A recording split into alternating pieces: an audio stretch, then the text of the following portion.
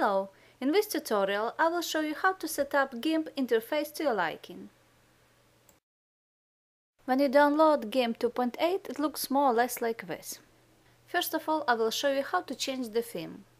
Go to Edit, Preferences, Theme. Right now it is set up to default, but I'm using a theme called Prudence. So click on the theme to select it and then press OK. To activate the theme, you must reload GIMP. Just close it down and start again. I personally like this theme because it looks clean and the colors are neutral. Now I'm going to change the layout of dockable dialog. We've got some here on the left and on the right. First I'm going to close some tabs. I just need to click on this small triangle and select Close tab. This step needs to be repeated for every single tab you want to close. See, the tabs are gone. Now let's close some tabs on the right. Just do the same. Click on the triangle and select Close tab. Also, it is possible to close tab windows completely. The next step is to activate single window mode. Just go to Windows and click on Single Window Mode.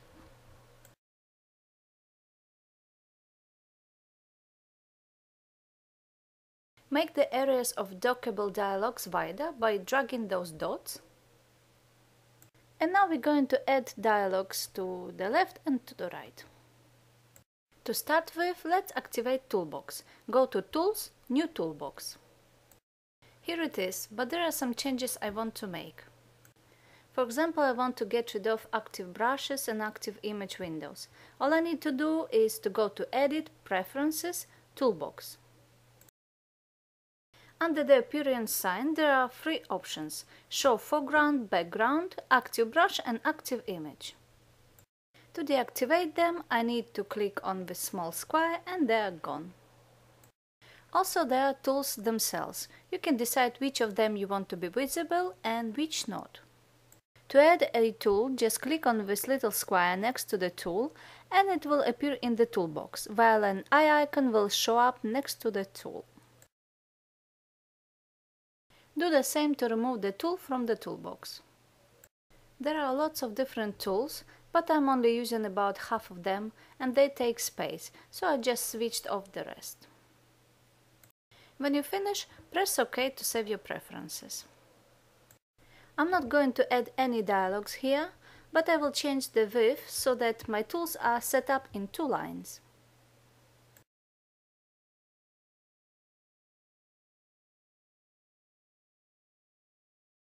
Now let's set up the right side. I like to have Tool Options dialog there, so I'm going to Windows, Dockable Dialogs, Tool Options. Here it is, but usually my right side of GIMP has Tool Options at the top and Layers at the bottom.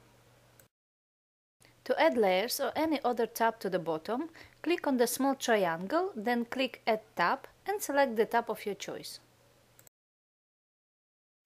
Now grab the tab and holding it with your mouse, pull it to the bottom of the tab window. Here I had to do a trick. GIMP Studio, which is the software I use to record videos of my screen, just doesn't allow me to show you this part of the process. So I had to make a print screen to show you the whole step. At the bottom a thin blue line should appear. This is where you should drop your tab. Just release the mouse and the tab should be seated at the bottom. Now you can add as many tabs as you want to the both top and the bottom parts. And then you can navigate between them.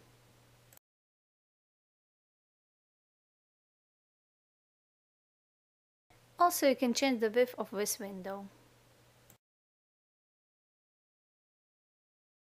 Now I need to quickly create a file to show you how to switch on and off rulers. To make rulers visible, go to View, Show Rulers. Rulers are useful when you want to create guides.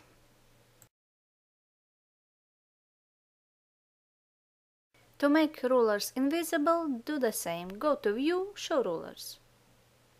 To make the guides invisible, go to View, Show Guides.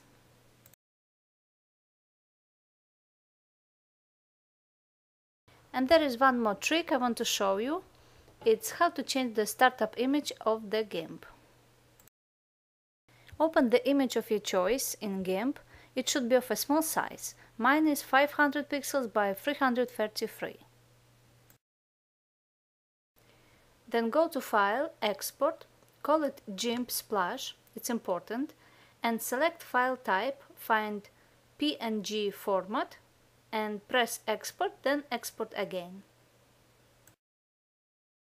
Open the folder with the saved image. Next go to Computer, Directory C,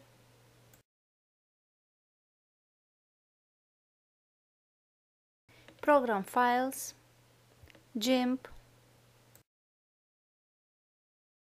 Share, GIMP again, 2.0, and finally Images. This is my current startup image, and here is the image I want to replace it with. As you see, they both are called GIMP Splash. So to remove the image from the folder, in case I want to use it again, I just need to rename it. And now I can add my new image to the folder. My computer constantly asks for permission, so don't pay attention to it. Notice that no other image in this folder is called GIMP Splash. It's important. All that's left is to reload GIMP to show you the new startup image. And here it is.